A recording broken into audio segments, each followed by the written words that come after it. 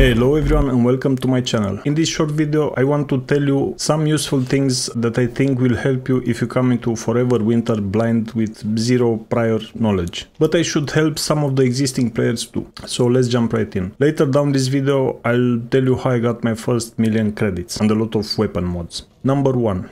Get more water fast. Love it or hate it, I hate it by the way, the water system is here to stay, for a while at least. So I'll list a few things where having more water helps. Vendor unlocks, and I think this is the most important one. Reaching 16 water, for example, unlocked my rig vendor. Another one lets you recruit mercenaries to fight for you, weapons, mods, etc. These guys are very important. Innards upgrades. You can have all sorts of cosmetics and functional upgrades to your base if you have the required amount of water. So you need to cap out your water. I believe 50 is the maximum you'll need for some of the innards upgrades. I forgot where I learned this from and I'm sorry for that, as I usually give credit for these kinds of things. So yeah, my bad. Select the mech trenches and make sure your entry point is set to the elevator. Load in and you will find yourself in a large tunnel with some railway tracks. Walk to the end and you will find some stairs that you can climb. And then you enter an L-shaped corridor. This door can be closed or open. If it's closed, you opening it will create some noise that can pick up the attention of nearby squad and the mech.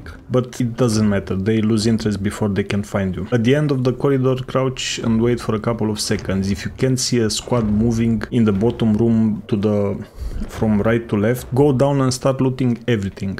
There are a couple of possible water spawns and I always found at least one barrel of water in here. Get everything for extra money. I believe I did extract with 30,000 worth of goods at some point, and that's pretty much worth it for the 2 minutes it will take you to do this run. If you take a fast character you can do it in 1 minute and 30 seconds or something. After you are done looting, exit this room, drop down and start pushing towards your extraction area. It's pretty straightforward from here.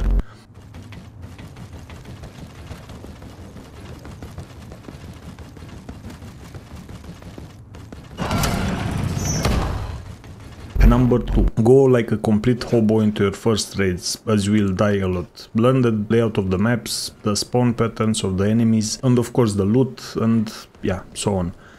After you are a bit more comfortable, take some ammo and actually try to kill a few enemies here and there, but in this game you need to know when to stop. Now talking about that, number 3, know when to stop. GTA 4. If you are in the open and are attacked, it's usually a good idea to just run. Some enemies can catch up to you, so there is a time to run and there is a time to fight. Go around the corner or something and pick them off one by one as they come into your sights. Or a building, same thing. Just don't try to face tank bullets. This is not that kind of game. And this applies to looting also. There are moments where hunter killers will be deployed. When you see that message on your screen, it's a good idea to start sprinting toward an extraction point. As those guys are coming, they know where you are and they stop and not, and you can't win. You can kill one or two, sure, but yeah, don't even try it. Odds are if they are onto you, your loot is worth something, so you better extract. Number 4. When you get a fetch mission, read it carefully as it will tell you what you're after. Different factions have different looking units, so as you would expect. So in the European drones components mission, for example, you look for the cylindrical drones that fly around. Just enter Scorched Enclave from the cemetery and look around. Or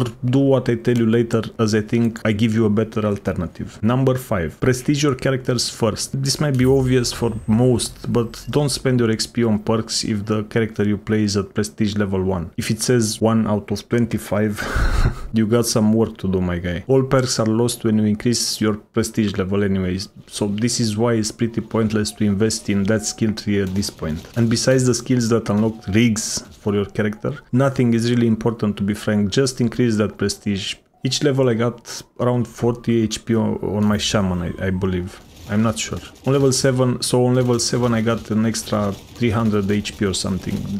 That's pretty neat if you ask me. I also think it increases some other stats. I couldn't find out what exactly.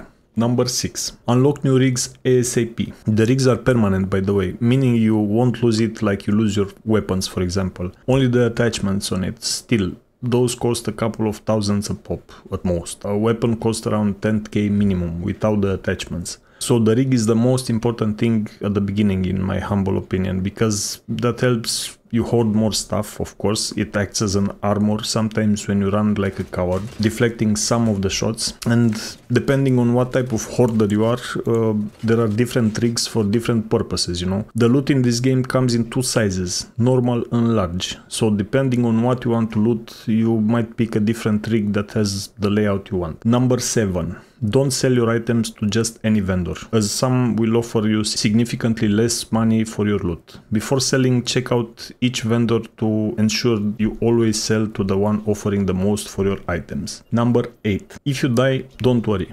Yeah, don't worry. You can go back in and follow the tombstone on the compass. If you reach it, you retrieve your stuff. Easy game.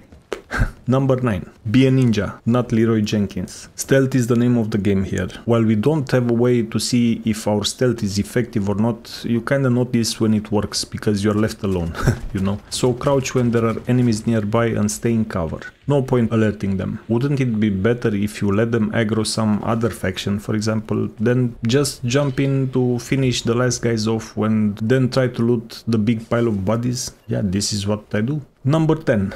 Base upgrades. If you upgrade your base, for example, with one of the crafting terminals, your water is not consumed. That's just the barrier of entry, but the 500k credits are gone. Number 11. To craft better ammo at home, keep some of the whiskey and cigarettes you find in your raids. That ammo stuns the enemies for a second or something, which is pretty cool. Number 12. Vendors have a restock timer, so if you know you are going through your ammo fast, buy out their stock, so you maximize the amount of bullets you can use. But this shouldn't be an issue in this game because 1. You shouldn't be using a gun that often, and 2. You have multiple weapons vendors, each with its own supply of that particular ammo type. Number 13. You can do your drone components mission on this map also.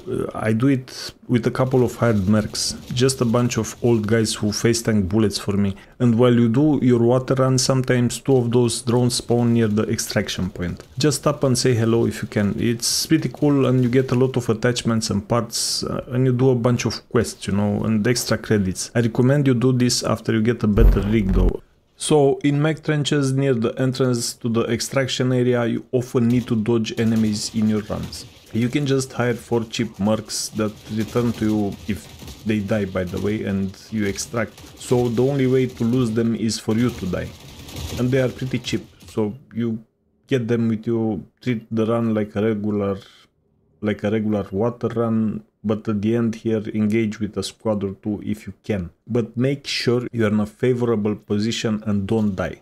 Good weapon XP, more loot and more character XP if you farm it for prestige, for example. 4 to 5,000 XP for 5 minutes with minimal risk. It's worth it, I believe. Just don't bite more than you can chew and you should be fine.